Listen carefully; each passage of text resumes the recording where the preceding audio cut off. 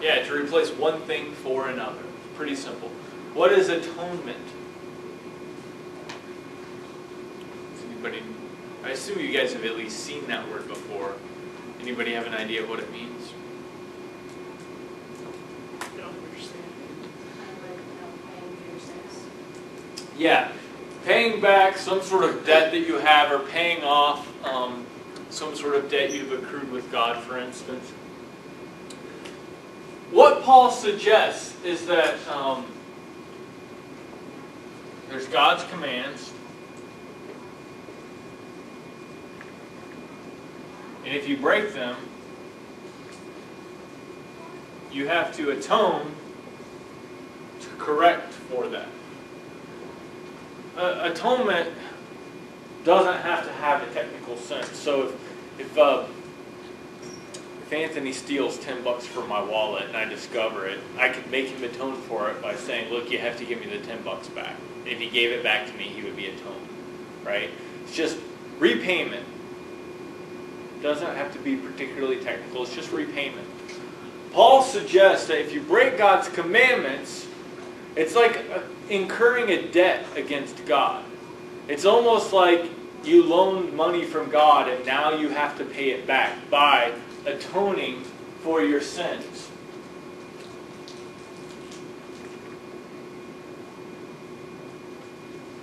However, he says, well,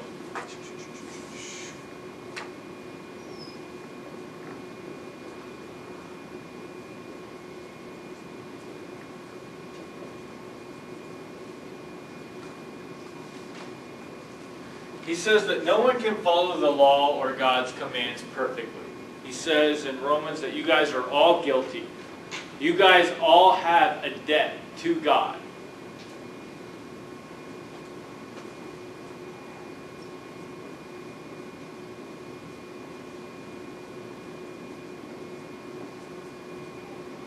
And he suggests that the only way you can atone for it is death. So that, like, if you break a commandment, like, you know, you would kill somebody, well then, I guess, like, whatever, dying would kind of be an atonement that would be, like, equal, but, you know, I think it's kind of, like, the money thing, like, $10 for $10, you know, right, like what if you commit, like, adultery, how are you supposed to, like, undo that? Death. Just die all alone or just by dying? Paul suggests it's all or nothing. Either you follow the law 100% down the line, or you have to pay the penalty of death. It's kind of like taking a class pass-fail, right? You guys are all going to get grades in the class. Nobody is taking the class pass-fail. You know, some of you are going to get A's, some of you are going to get B's, etc.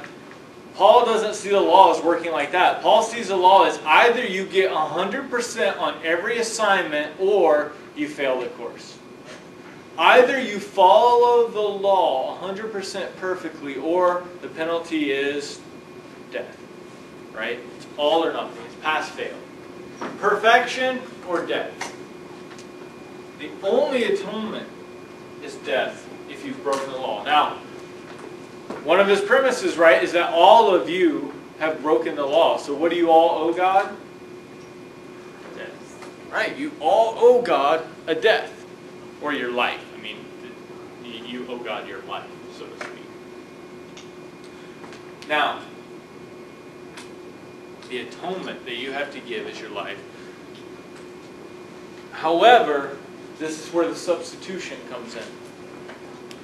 You can substitute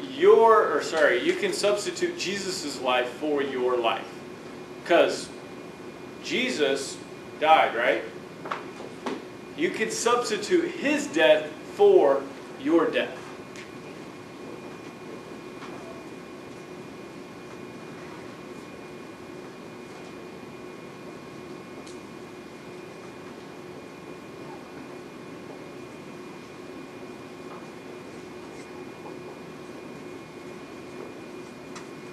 You can substitute Jesus' death for your own. Now, just for the sake of example, let's pretend God is a loan shark. Let's pretend I'm God. You owe me $5, you owe me $5, you owe me $5, you owe me $20. Now, if I'm like Paul's God, you guys all owe me a debt, and guess what? I'm not going to just break your legs, I'm going to kill you because you haven't paid me back, right? Because the penalty is death. You all have to pay with the debt. Whether you owe $5 or whether you owe $20 or you owe me $2,000, you should not go play the horses, I'm telling you. You all owe me different amounts of money, but you all really owe me your life, okay? However, Kate over there, she really cares about you guys, so she could pay off your debt for you. She could give me $2,000. She could give me, what, you owe me $20, $5, $5. Maybe you want to pay off, right? You could substitute for them. You could pay off their debt. This is how Paul understands Jesus' debt. You all owe God your life, but Jesus substitutes his life for yours. That's why it's a substitutionary atonement. His life atones for your sins. All right, now it's kind of weird, in part because if you owe me $5 and you owe me $5 and you owe me $5 and you want to pay them off, how much do you owe me? How many fives was that? 3. You'd think it would be 15, right? If, how many people are in the room? 2, 4, 6, 8, 10, 12, 14. All 14 of you owe God your life, according to Paul, which is how many lives? 14. How many times did Jesus die? 1. So it's kind of magic. His one payment covers everybody's life. So that would be like if all these 3 owe me $5 and you gave me $5, that would cover all 3 of them at the same time. It's unclear how that works, but for Paul, Jesus' life substitutes for everybody's debt. Wait, does he think that because Jesus died that no one else is going to die? Like, how does he explain when people die? No, for Paul, the options are death or resurrection from the dead.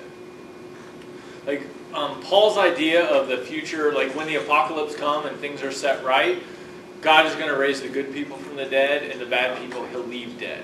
And the people who are alive will presumably remain alive once the kingdom comes. So it seems like there's going to be a perfect kingdom established when Jesus returns, and that will include the people who are alive now and the good people that he raises from the dead, and everybody else he'll just leave dead. He doesn't really seem to have a developed concept of hell. He doesn't seem to think that Jesus or God will send you to hell. He'll just leave you dead. So the options again are death or resurrection of the dead.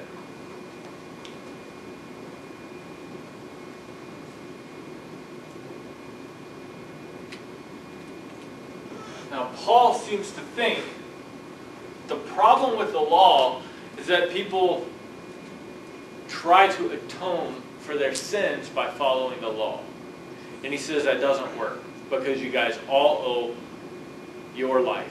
No matter if you break one, if you tell a white lie and it's a lie, boom, you owe your life, right? It's all or nothing for him. Because of that, following the law won't do any good. So you can substitute Jesus's, or well, let me put it this way.